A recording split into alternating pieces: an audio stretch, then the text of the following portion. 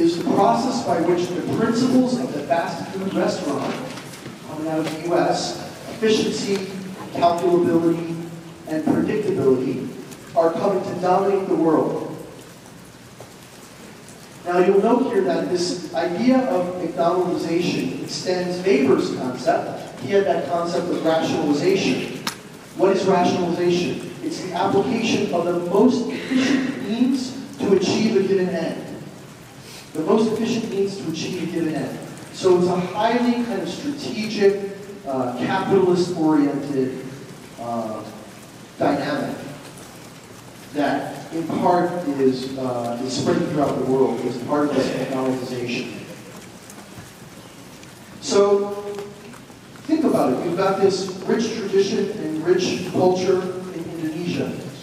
And now you've got this American culture which potentially threatens to come in and kind of bulldoze all of that out and replace it with this sort of these fast food principles, efficiency, calculability, and predictability. So in a certain way, you might understand why some people, some communities, some societies, some cultures are resistant to this kind of imperialism, if you will, kind of cultural imperialism.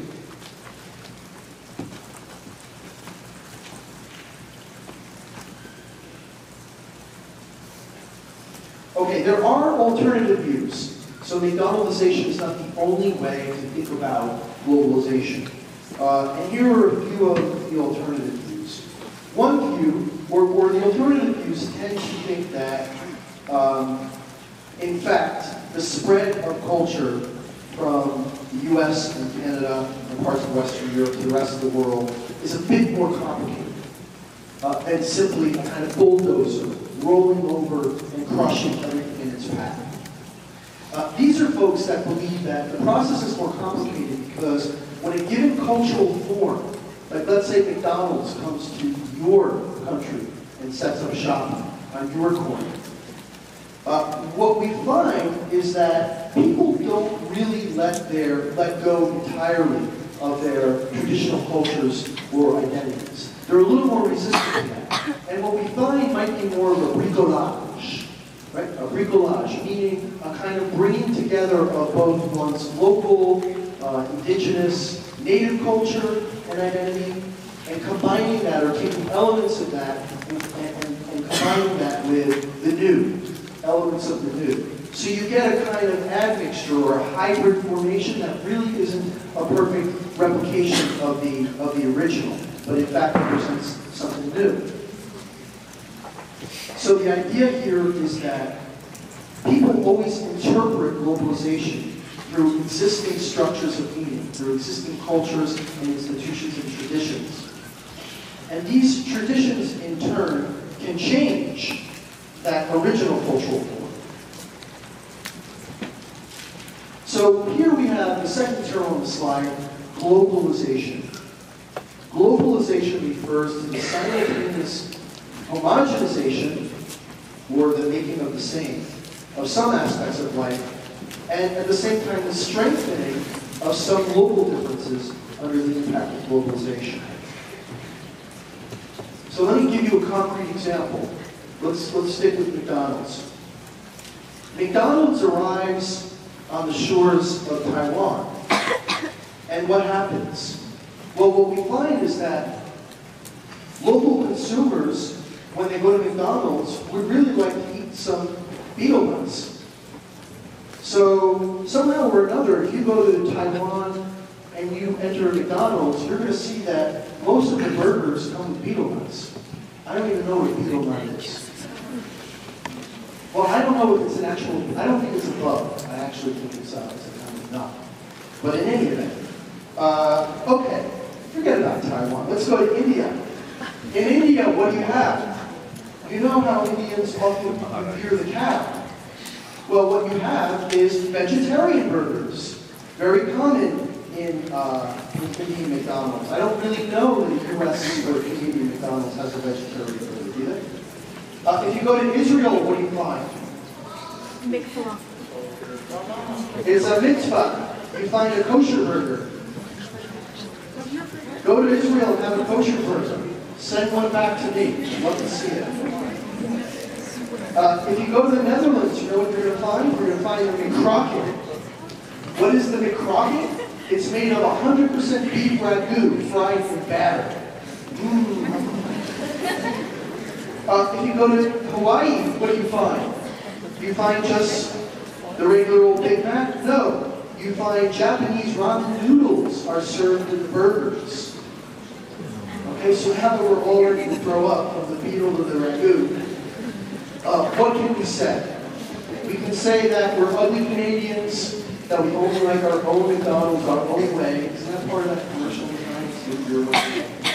Well, people do it their own way with McDonald's. They do that throughout the globe. They take the American-based product of the Big Mac and they transform it.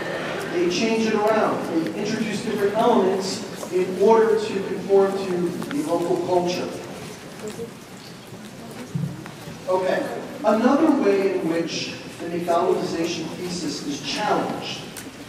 You have globalization, you also have regionalization. So what is regionalization? It refers to the division of the world into different and often competing economic, political, and cultural areas. So here's a Thanksgiving slide that tries to graphically illustrate the regionalization of world trade.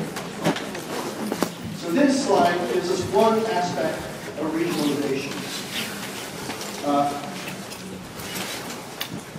And what you find is that with regionalization, even amidst all of this change, all of this globalization, certain regions will, in response to that, consolidate and intensify their own sense of difference from another region. So they hold on even tighter to their own particular distinct way of being, way of living, way of seeing the things, way of eating. And that becomes consolidated as a way to distinguish itself from everyone else. So regionalization often takes sort of the local culture, local tradition, local ideas, and sharpens them and makes them even more distinct from the standard global product. And in doing so, then they can market that. So it almost becomes like part of a niche marketing strategy. So there is that aspect of globalization as well. Now you can see regionalization politically in the European Union. Most European countries now share the same currency, the euro, and they coordinate economic, political, and cultural policies. So in a way, because the globe has gotten so small, it's also gotten so big. It's gotten so big that now a region isn't just like the northern region of France. It's now half a continent. It's now most of Europe, which sees itself as a particular region with a particular culture and a particular identity. Yes, Germany is different from France, which is different than Ireland, which is different than England, et cetera, et cetera. Yet, there are enough similarities across those countries relative to the US, or Australia, or the Middle East, or Asia, that it now is consolidated into this kind of new super region. So the dynamics of McDonaldization and globalization and regionalization are fluid, they're complex, and what they show is that globalization is not simply the steamroller of sort of the powerful over the less powerful. All right, now, some are not happy at all with any of these possibilities and see ultimately in globalization Darth Vader. And those folks tend to be part of the anti-globalization movement, which I'm going to talk to you about. Some of you may have participated in the anti-globalization movement, or you may have seen it. You've seen it on TV, you've seen it in the streets of Toronto. There's one really fascinating book on the topic. I urge you to read it if you're interested on this. In 1992, Benjamin Barber produced a book called Jihad versus McWorld. Now, in McWorld, of course, you hear McDonaldization. Jihad means striving and struggle in Arabic.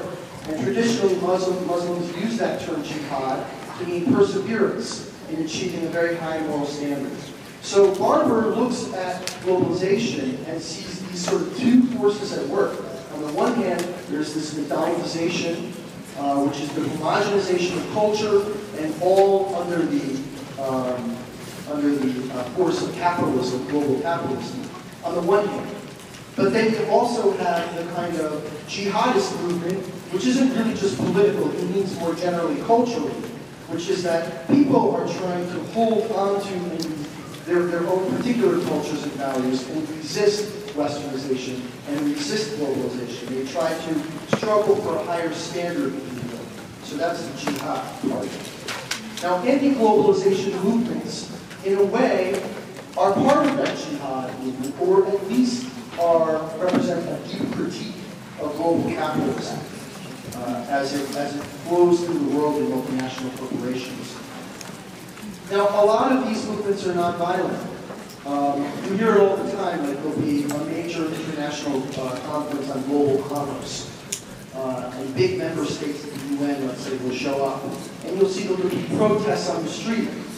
People are protesting against the power of transnational corporations. And also governments that support them. Most of these are peaceful. There was a great one in the spring of 2001. Actually, it took place in Quebec City. And it was a global conference on economic integration of the Americas. Well, the protesters built these large wooden catapults. And they had thousands of miniature teddy bears. And they took these teddy bears and they catapulted them at the police and at political officials. So this was clearly a kind of non-violent, unless you think getting pelted with a teddy bear, a miniature teddy bear, is a violent strategy. I don't really think so. It was a kind of clever way to draw attention to the movement without getting into guns and batons and tear gas. Now, of course, the anti-globalization protests that we're most familiar with are those that attract the most media attention because precisely they're violent. There was recently, a couple of years ago in Seattle, there was a huge protest, and it was quite ugly. And I want to show you a bit of that to kind of bring this home. So in this video, you're going to hear a lot of the concerns of the anti-globalization activists, and you'll also see some of the responses by the police. The day for demonstrations is over, and people are going to try and block the roadways. We're not going to allow that to happen. The weapons that they're carrying are all non-lethal weapons.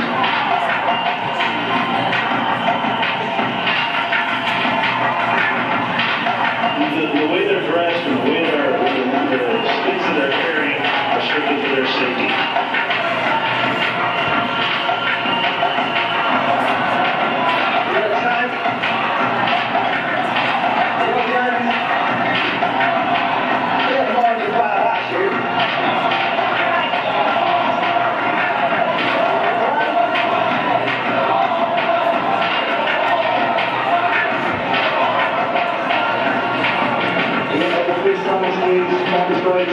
Today, I'm not planning on using it ever. Fucking trying to care if you're stuck here, they're fucking practice for people. You fucking taste it.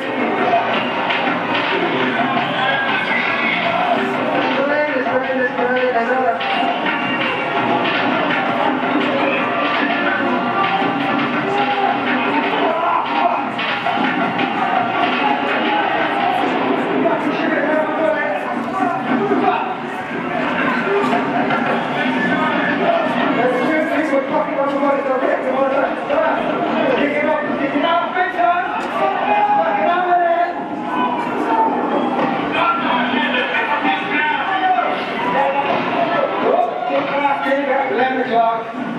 It's just going off the big zone, they try to clear a fucking intersection of that.